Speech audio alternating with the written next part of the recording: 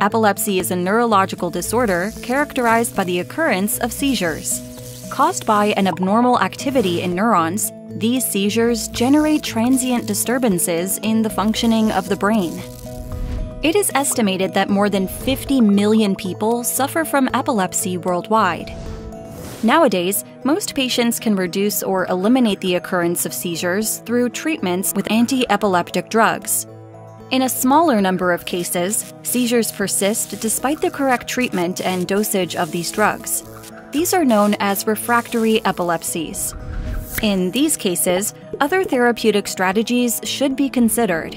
Furthermore, the scientific community keeps making efforts to develop novel therapies. In multidisciplinary teams, scientists use advanced techniques to picture and record electric signals in neurons and use cellular and animal models to mimic and study the pathophysiology of the epileptic brain.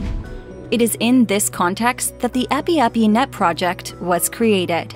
EpiEpiNet brings together recognized scientists from 4 research institutions located in Lisbon, Amsterdam, Rome, and Lund.